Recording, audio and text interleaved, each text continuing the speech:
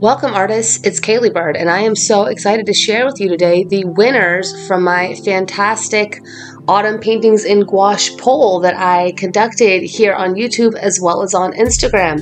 Hopefully you saw my short or my stories pop up or my reels or a post somewhere and saw this awesome poll that you could vote on. I had 5 different photos I took on a beautiful autumn hike, and I got you guys to vote on your top 2, and then I said I would paint them in gouache in my brand new cute little sketchbook. So today I am sharing with you those 2 autumn paintings.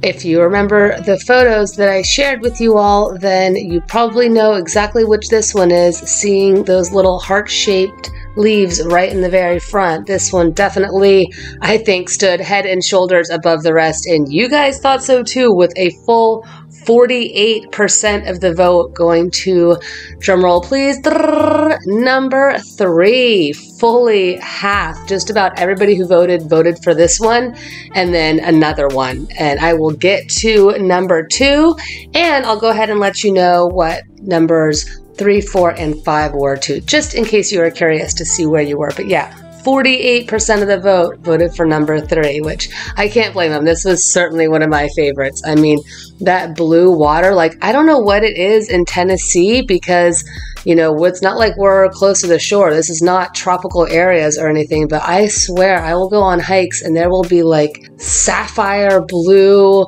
or like this really beautiful, deep, rich, like emerald green almost, but it's like a light. It's like almost like tropical. Like, yeah, it's unbelievable. Sometimes it looks very, very light. Sometimes it's like these jewel tones, but maybe it's the mineral-rich water around here, because I know that there are a lot of minerals in the water here. Not like dangerous, like you can go swimming and stuff like that, but like there's just mineral-rich water around here.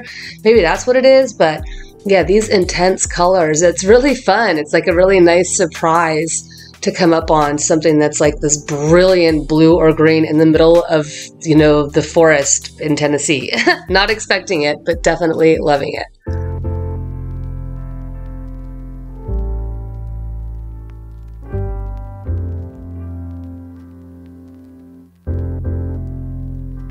So for today's video, I'm actually mostly going to be playing just some nice, really yummy, sort of fall, cozy, autumn feeling music today, which you hopefully are already enjoying a bit of, just to kind of put you in that nice mood. But before I just kind of let some yummy jams play, I just wanted to say 2 things. One, if you are not already, you should definitely be subscribed here and ding the notification bell so that you actually get like my polls and things that I put out in the shorts and stuff like that. And, or, you know, both if you want to, be subscribed or be following me on Instagram, because I had such a good response to putting out this poll. Like, I really could not believe how many people responded. I was just tickled pink that so many people had a great time picking this. So I will definitely, absolutely be doing this again, definitely with some landscapes, maybe even with like a major painting or 2 or something like that. But seriously, getting y'all's response was really, really super fun. So if you are not already, definitely click that subscribe button here, ding the bell, and head over to my Instagram after this video and make sure that you are checking in over there, because yeah, this was a lot of fun, definitely for me, and I could tell it was for you guys too. So thank you so much for contributing and doing this awesome project with me. It's like a collaboration with all my little chickadees. I love it.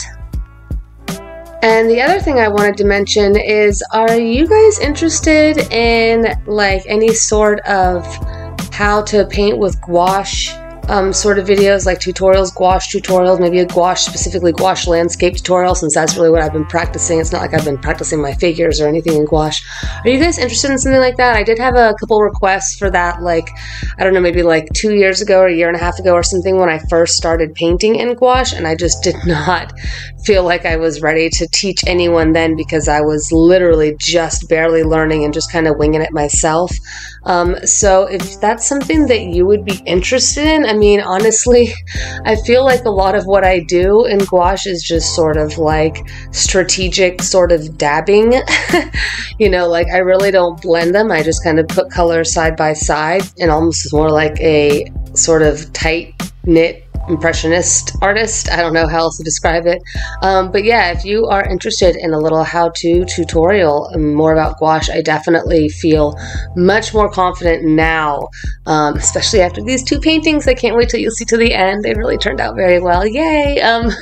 But I feel a lot more confident now. So if you are interested in something like that, go ahead and drop me a little comment down below, and I'll be very, very open to actually sitting down and thinking about how best to, you know, phrase what it is that I do, because I've sort of figured out gouache kind of just on my own, just by sort of trying a few different methods and kind of looking at some other people's paintings. And, you know, I really haven't watched too many tutorials, or certainly no one has really sat down with me with gouache.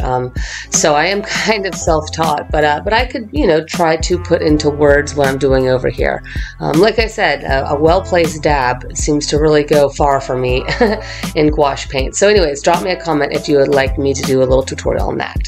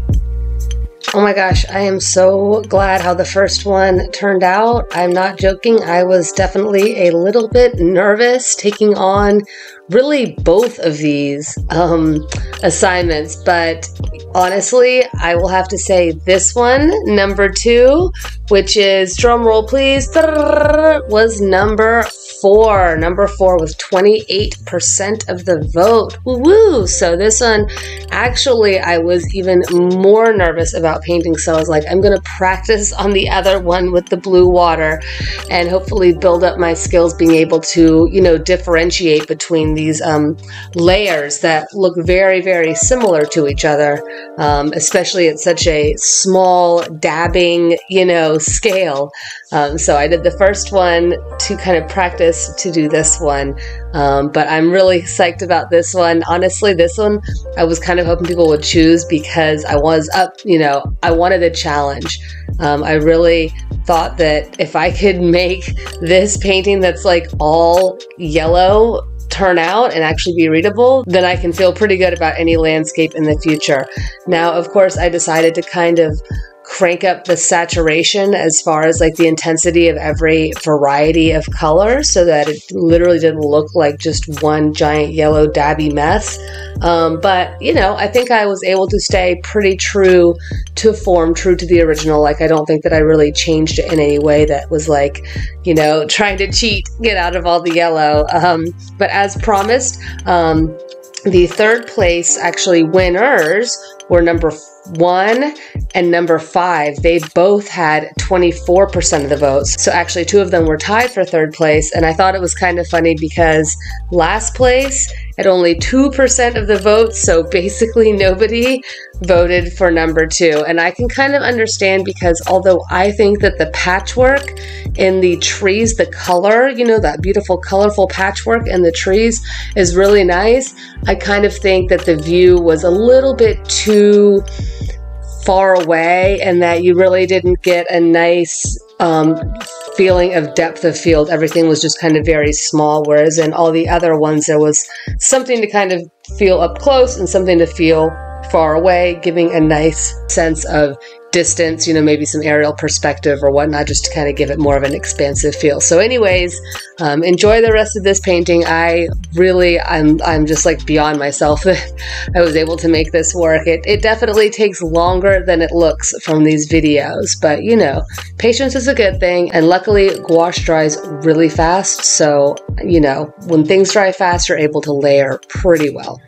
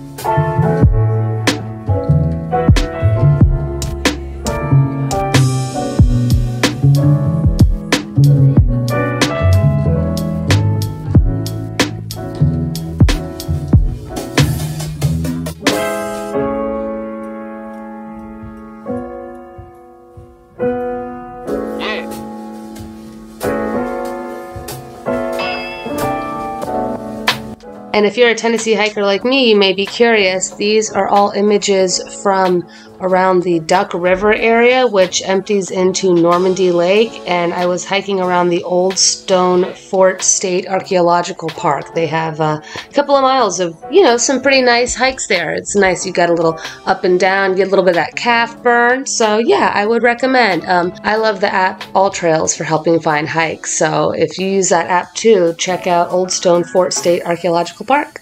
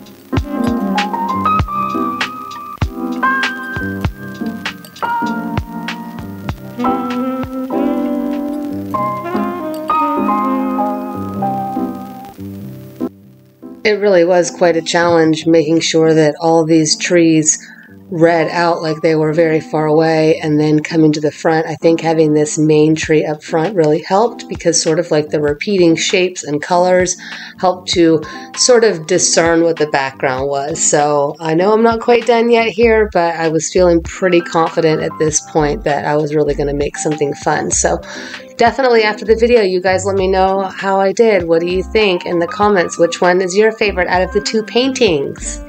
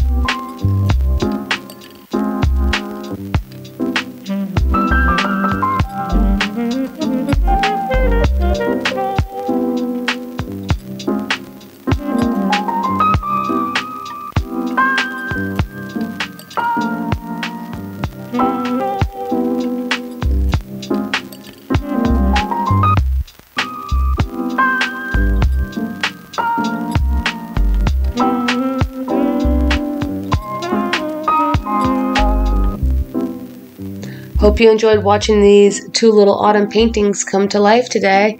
Thanks again for contributing, and if you didn't know about the audience poll, make sure you are tuned in here and on my Instagram for the next time I do an audience choice painting. Sure was a lot of fun today. Now check out this playlist on screen to see some other wonderful gouache landscapes I did in places like Yucatan, Mexico, and Oahu, Hawaii, and even a cozy little winter day painting to go along with the autumn ones. Thanks for being here today, folks. Can't wait to see you in the next video.